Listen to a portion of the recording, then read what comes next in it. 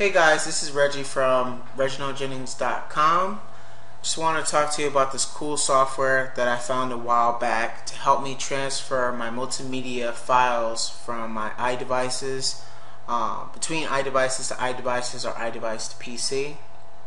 Just want to give you a little background story on how I found this software.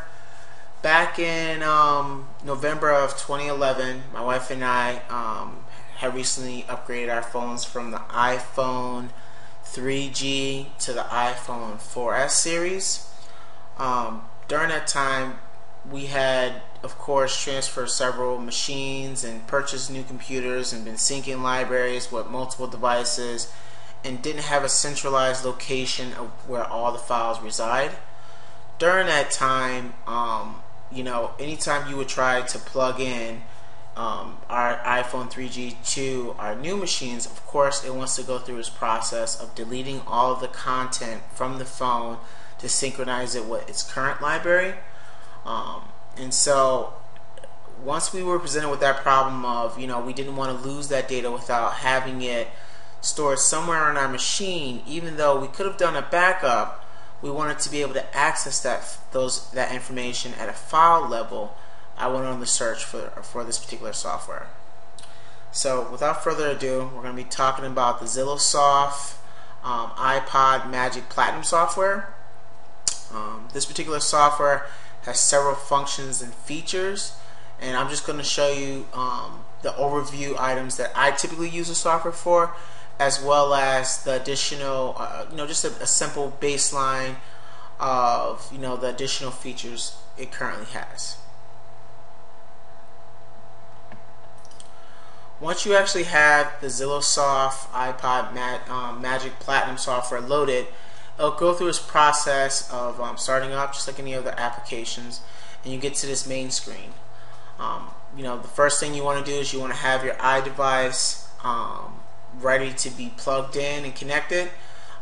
So I recommend opening this particular program first before plugging in your iDevice.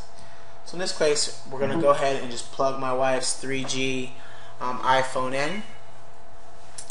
While you have this particular program open, it will stop iTunes from trying to load. I do have iTunes loaded. So make sure you open this program first before plugging in your iDevice. Once it recognizes your iDevice, it'll give you an overview as if you're in iTunes. In this case, you can see my wife's iPhone 3G. It recognized it right away. It gives us the overview of what content is residing on it. As you can see here, from the left pane over here, you have the ability to access pretty much all of the categories that you would see in iTunes, but at a drag and drop file level functionality. In this case, my wife is looking for her photos that are both in the photo section and her camera roll. So we're going to go right to that section. Underneath the photo section, you can see the various photos that were taken from our iDevice. When I right click on any one of the photos, I have the ability to open the actual file. I can copy it to another iDevice if I had multiple iDevices open. I can copy it to our computer. I also have the ability to upload content to the photo section of my iPhone if I wanted to. I can also add a folder to the device. I can delete items, I can create photo albums, look at the properties, and of course select the items here. Down below you have these three functions that also give you the same details, especially when you right click on the items, which is pretty cool. So if I wanted to copy, these are pictures of my daughter when she was first born back in 2010. So if I wanted to copy any one of these files, I'm just gonna just right click on one, say copy to computer, and it'll actually bring me up the browsing folder where I can actually drop the actual files to, which is pretty cool. If I wanted to open some of the files up, I would just double click on it, and it would use whatever the default applications I have loaded on my machine to open up the multimedia.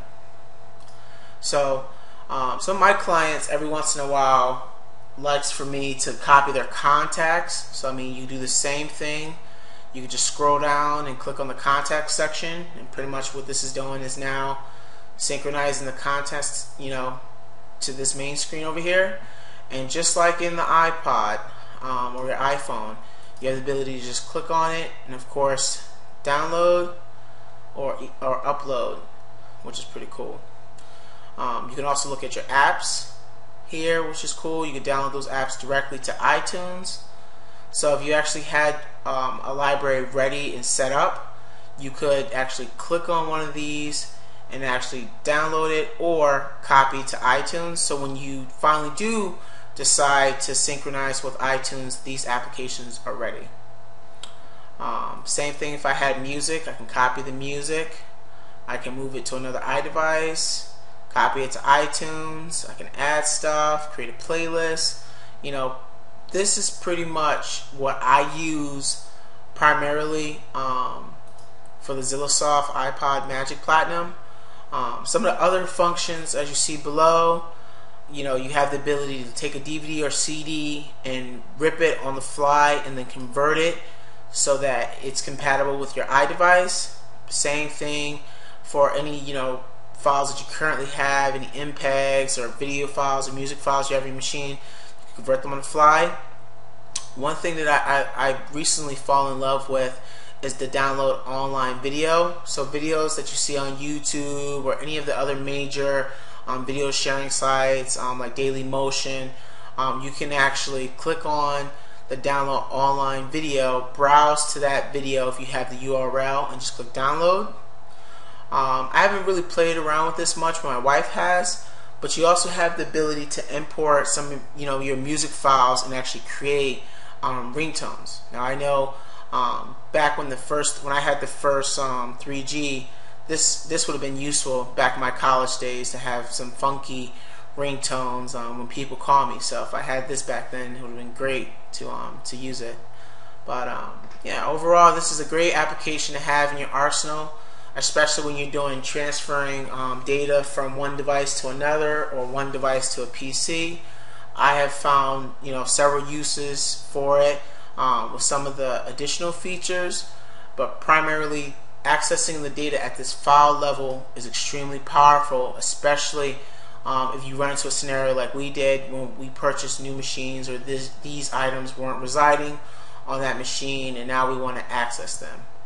Other than that, I recommend recommend this particular product if you're going to be doing some of those basic needs, and of course accessing your files on the fly like this as if it's a removable device. And just overall, when you're moving from one iDevice to another iDevice, this is a great application to have to help you with that. Thank you.